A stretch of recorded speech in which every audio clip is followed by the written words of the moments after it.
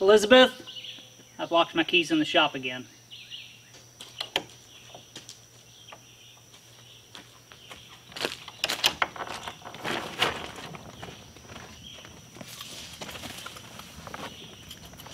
You do know you could go around the tarp and get them.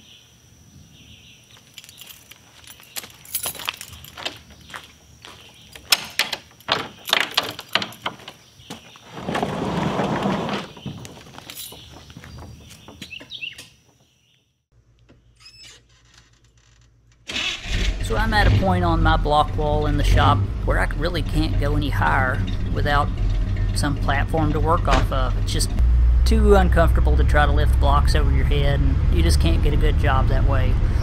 Sometime back my neighbor had offered up some scaffolding that he has up in a barn on his place and told me to go get it whenever I needed it. So that's what I'm going to do, is take a quick ride up my neighbor's driveway, which is a beautiful ride if I do say so myself, and pick up some scaffolding.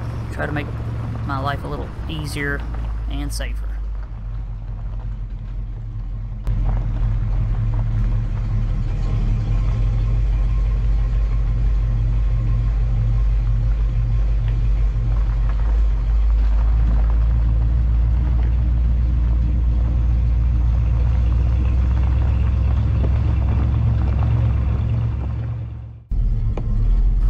So around my area you see these barns just dotted all over the place. A lot of them are in pretty bad shape. Tobacco farming on the small scale kind of went out years ago, and a lot of these barns kind of got in disrepair, and a bunch of them are starting to fall down. This one's obviously no different. You can see how bad it's leaning.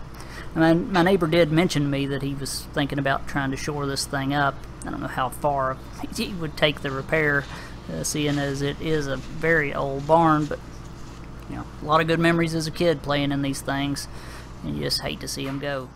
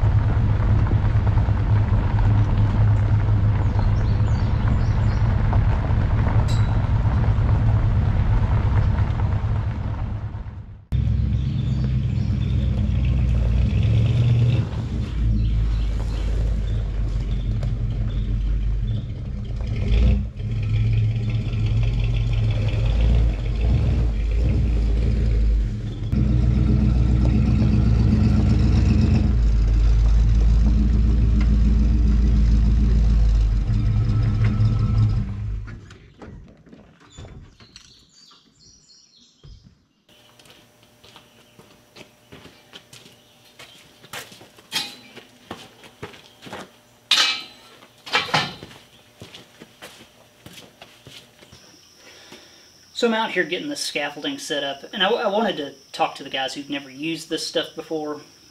I know it can look cumbersome to set up. You know, by the time I get the scaffolding set up, I could have done the job off of a ladder. Well, a lot of people get killed on ladders, and I assure you this stuff probably sets up much quicker and easier than you think. There's no, at least for this set, there's no tools required, and almost every set that I've ever used, they're designed to be put together by hand and also taken down. Push and lock, you know, spring pins and wing nuts. This probably took 5 minutes to set up. By the time I walked to the house, got a ladder, I could have had this assembled. All the parts, like this walkboard, I mean, you'd think that'd be heavy, but probably weighs, I don't know, 7 pounds maybe. Nothing. So if you got a job to do on your house or something on a window, and you want a good stable platform to work from. This stuff's designed for that, and it's usually pretty cheap to rent, and you won't regret renting it. I guarantee it. It's so nice to have somewhere to actually walk on instead of hanging onto a ladder with one hand up high. This stuff's great. So rent you some if you have a job that requires working at heights. Unfortunately, I had to set this stuff up with the boards long ways. This stuff's rectangular, and I can't turn it the other way. It won't fit. So I have to use it like this, which is fine. Not as good as it would be the other way.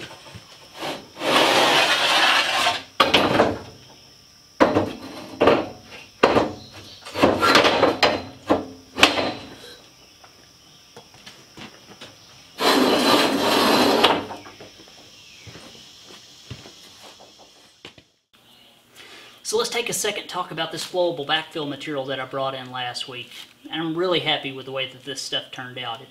It really, I think, was one of the best options in my situation for backfilling the trench that I had here, which was 2 feet deep from the top of the old earth, and some places only a foot wide with rock overhangs that would have been near impossible, in my opinion, to get compacted well using your typical compactor and earth or stone.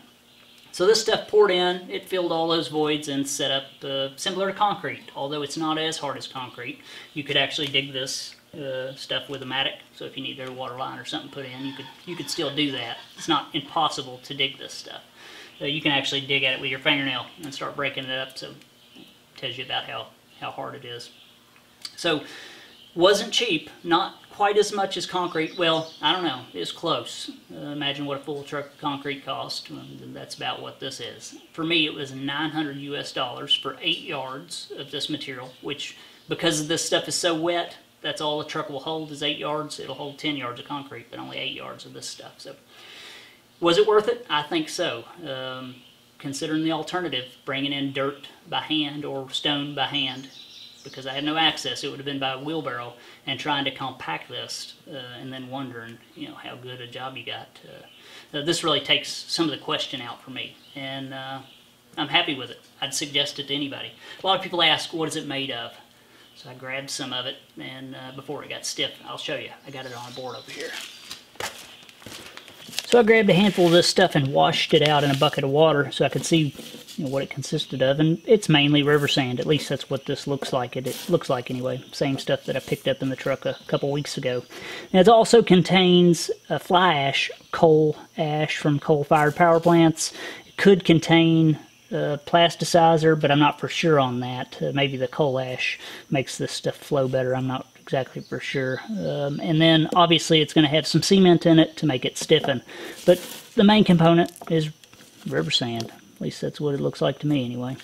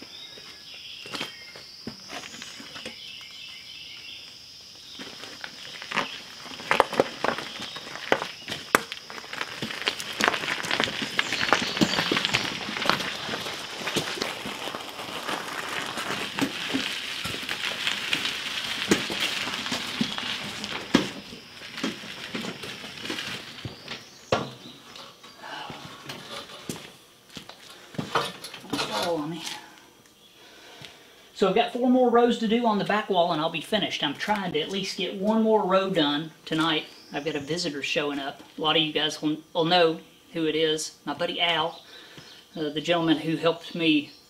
He's a good guy. He helped me dig this footer, helped me dig out from beside the shop. Viewer of the channel, really nice guy. Anyway, he's got business he's doing up north of me, not too far, and he decided he would swing by and see the progress, because last time he was here, we just had a hole in the ground, and that's not been that long ago. So he wants to see in person the progress.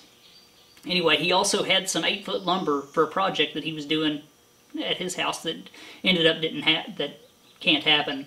So instead of letting that lumber ruin, he said he would bring it to me, which is nice. Now, at the moment, I'm thinking 10-foot lumber on this lower wall to the roof. That was my plan. But all I'll have to do, all I'll have to do is add 1 more row of blocks, and I can use 8-foot lumber. So it may work out actually really good. And plus, 8-foot lumber would be great. I mean, if my blocks come up to waist level, that'll give me 3 blocks above grade, or above the floor. So it'll be nice. I think that'll work out better than my original plan. So we'll see. I'll show you when Al gets here.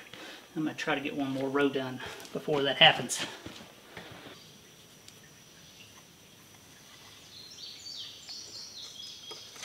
So you know, mason work or stonework has been around ever since the cavemen. I'm sure maybe even just as long as people have existed. One guy was stacking up rocks and made himself a decent home, and the other guy down the valley seen him and said, "Hey man, come stack up me some rocks." And there the mason trade was born. Crazy to think of, but you know it's probably true. Something like that anyway.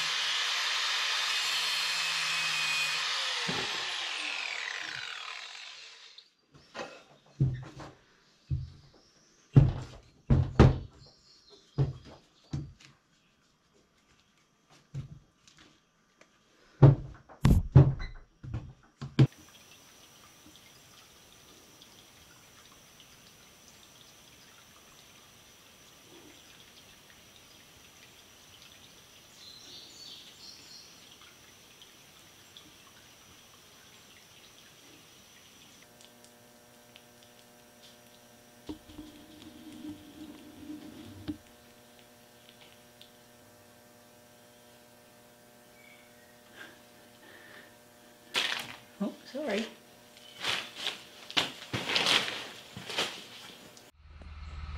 Look who it is. Mr. Steve! Hello, Al. How are you doing, sir? I'm good. How are you? All I can say is, I love the roads with lines. Yeah. Oh man. How was your trip? It was interesting. Had my first flat tire in 20 years. Really? On this guy? Yeah. Front or back? Rear, that one right there. Inner one. Trucker actually flagged me down, waved his CB at me, so I got on the CB, and he's like, your inner tire is kind of just flopping around in the air. I'm like, oh, I'm on 94, about 40 miles outside of Milwaukee. Yeah. Wow. So I got off, got to a mobile station, and 5 hours and $600 later, You're on the road again. I'm on the road again. Yes. What are you doing? Good.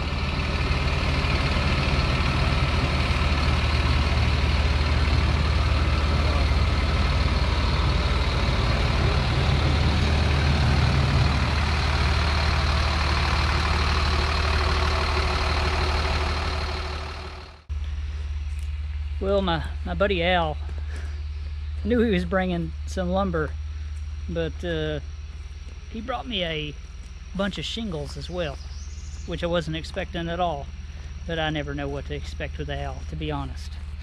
So looks like me and Kane are going to be unloading a bunch of shingles. That's nice.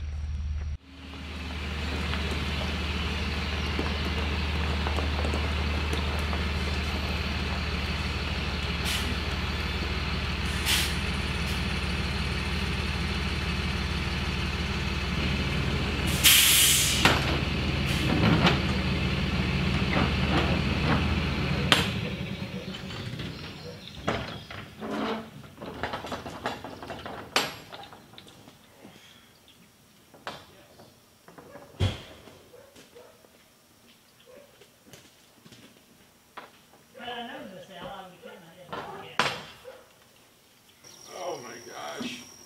Yeah. You were trying to kill me, man. It was kind of full. And the roads. Jeez. Ooh. Traffic bad? No, just the road conditions themselves. It's when the Society of Industrial Engineers gives us a D plus or a C minus or D plus for our infrastructure. Yeah. Yeah. Can we take this and put this halfway? Will it work? Yeah, I gotta jack it up. I got to actually lift the truck up. Oh, really? We don't have to do that. No, it's just push button. Yeah.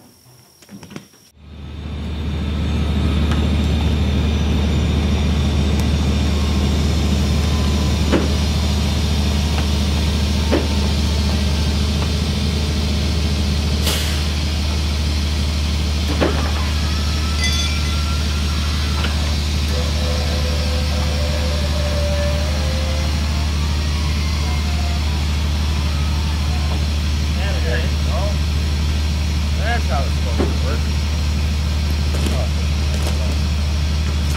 Watch your fingers.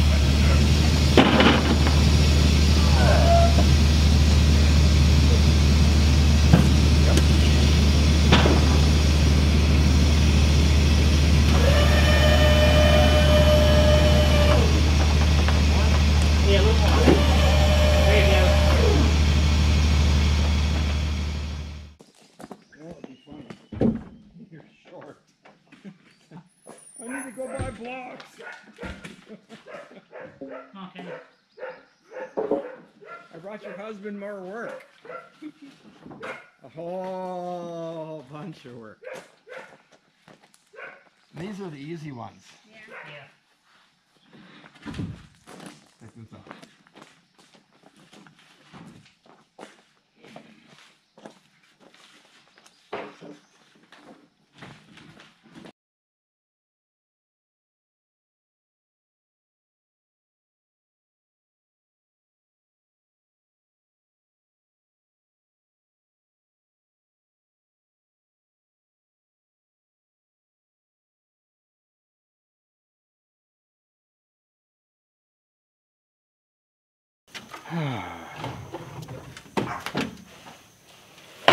You done did kick butt in there, sir. That is, It's amazing What? the difference between when I left and where I was now. Dang. It's moved forward, yeah. You're making leaps. You're being the gazelle and taking great leaps. Yeah. Look what you broke. I didn't break anything. Just flips up. You better hope it flips up or out. You get a woman. That's to keep pallets from rolling off the Yep. deck. Yeah. The pallet jack. So moving all these shingles by hand was definitely a job, as any roofer can probably attest. And the hotter it gets, the looser these bundles of shingles feel, kind of like a cooked spaghetti noodle. It just, that weighs, I don't know, 30 to 50 pounds, I'm guessing. A lot of weight. This was 80 bundles of shingles. And we didn't move them that far, but it was far enough, in my opinion. And when the time comes to put these things up on the roof, I'm not going to be packing them up a ladder. That's something you only do if you have to. I'll rent a piece of equipment or something before I carry these things up a ladder. I learned my lesson. Just unloading these things from the truck was tough. Now you can say you've had your workout for the day. Yep. I've already had mine today. Well, there you go. I get two. Good. You got guns out, sun's out. Yeah. Oh man. Oh. Hopefully they'll work well for you. Oh, they'll work. I wouldn't care if every pack was a different color on my roof. You know what I mean? It's not like they're gonna be like, oh Nobody my will God, see look at that. this. Yeah. You got all kinds of. No one will see them. Just about Keep you. the water out. That's all you need to do. Yep. Where did that big pile of shingles in my truck go? Dang it. They're gone. And the wood. There was wood in there too, I remember. Yep. Gone. All gone. Oh, there it is. Oh.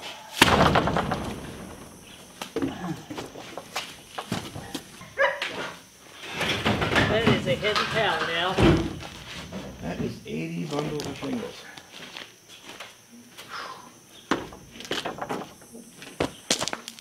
That would be, figure it out, but that's thousands of pounds. Oh, Lord, yeah. Your ground is going to be very well compacted there.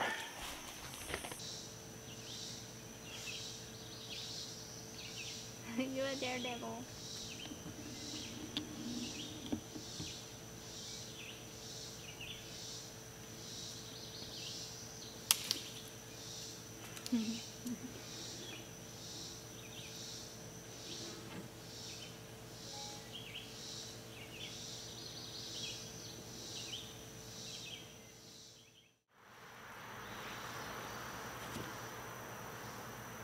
Are you having fun on it? So Al told me he was bringing some 2x6s that he had left over from a project of his, but I wasn't aware it was going to be this many 2x6s.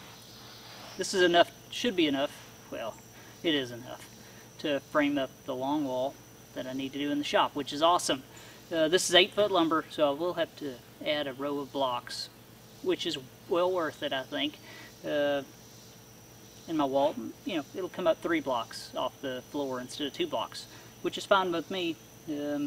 These are not, this is some nice lumber, so that's awesome. Along with the stack of shingles, let me take you down there and show you those.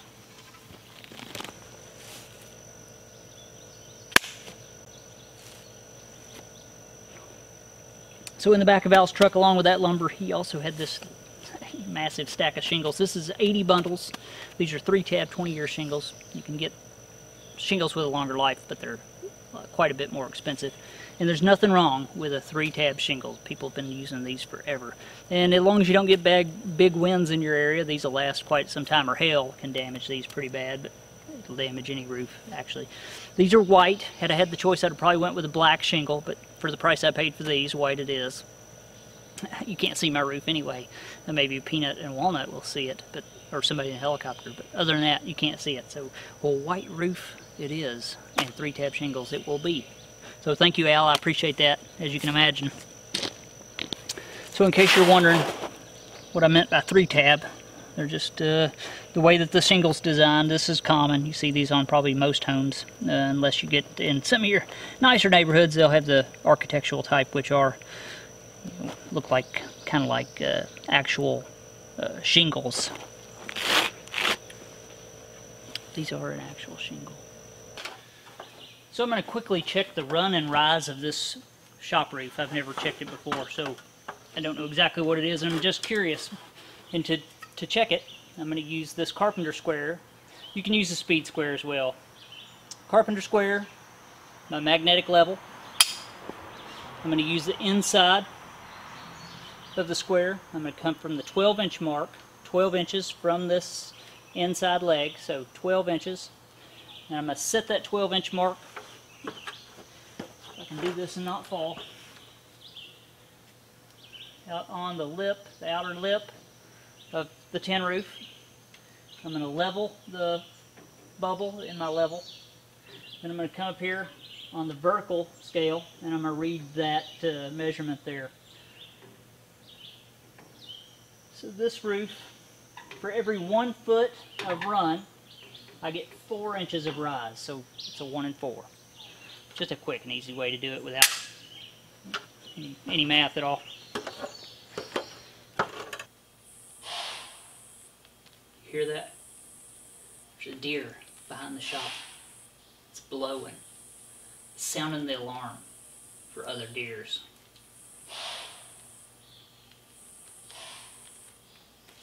Alright guys, that's it this week. Man, huge thanks to my buddy Al. And I can't get over all the nice deeds he's done. And all that lumber, that's enough to do this wall. In fact, you could probably put 2x6 studs on 8-inch centers if you wanted to, with all that lumber. This wall, I spent some of the week designing what I'm going to do with this wall. It's so long, you can't, not easily anyway, do it in one section and stand it up. So I'm going to probably do this wall, I'm thinking, in 4 10-foot sections and stand those up individually and then fasten them together. That's the idea anyway. Made pretty good progress, I guess, on my back wall. This past weekend was my wife's birthday, so we celebrated that. And I just didn't have as much shop time as I usually have. So I'm going to try to finish that up while you guys are watching this video, hopefully. Work on my front wall, get it. They can go all the way up now. And what else? I mean, you name it, there's a ton to do. Start maybe laying the row of blocks, maybe 2 rows, I don't know, maybe a cap. We'll see. I don't know. I'll be able to take this project farther than what I would have been otherwise, thanks to Al. So, and all the support. So I really appreciate it. Hopefully it'll all show in the end. And this will be a better product than what I even hoped it would be. So that's it. Thanks for watching, guys. I really appreciate it. Thanks to my viewers, patrons, and subscribers. Anybody who supported me on this project. It's obviously appreciated. So that's it. Thanks for watching. See you next time.